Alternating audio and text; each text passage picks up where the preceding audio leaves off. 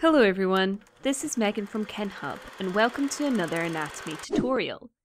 In today's tutorial we will be looking at the mucosa and the muscle layers of the stomach. When we're discussing these structures, we're going to be discussing them as they are seen with the naked eye or macroscopically. We're not going to use histological slides or a microscope. So let's begin with a complete view of the stomach. Here we can see the stomach connecting to the esophagus and duodenum.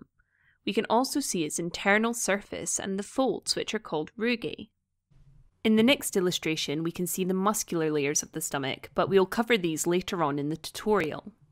So the stomach is a muscular bag that expands to accommodate ingested food. The stomach connects the esophagus and the small intestine. It's found in the epigastric, umbilical and left hypochondriac regions of the abdomen. The stomach can be subdivided into four main parts: the cardiac part, the fundus, the gastric body, and the pyloric part.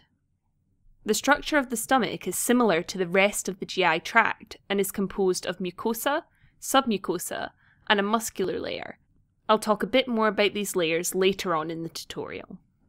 When we look at the stomach from an anterior view, like in this illustration, we can see the esophagus is the most superior structure. It connects the stomach with the upper alimentary tract. The esophagus is a long fibromuscular tube that connects the pharynx to the stomach.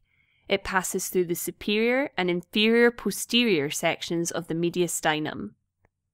The esophagus then enters the abdominal cavity through the esophageal hiatus of the diaphragm at approximately the level of the T10 vertebra. Here we can see the inferior portion of the esophagus that connects to the stomach. The esophagus is supplied by the esophageal branches of the thoracic aorta. It's also supplied by the bronchial arteries and the ascending branches of the left gastric artery. The venous drainage is provided by small vessels returning blood to the azygous and hemiazygous veins, and by the esophageal branches to the left gastric vein. The innervation of the esophagus is complex, but it is mainly supplied by the vagus nerves and sympathetic trunks. The terminal end of the esophagus connects to the cardiac part of the stomach, forming the esophageal stomach junction.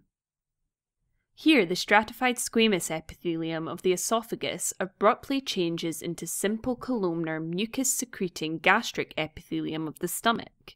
In the next image, we can see the internal structure of the stomach. We can see the rugae that I mentioned earlier, and we can see the cardia highlighted in green.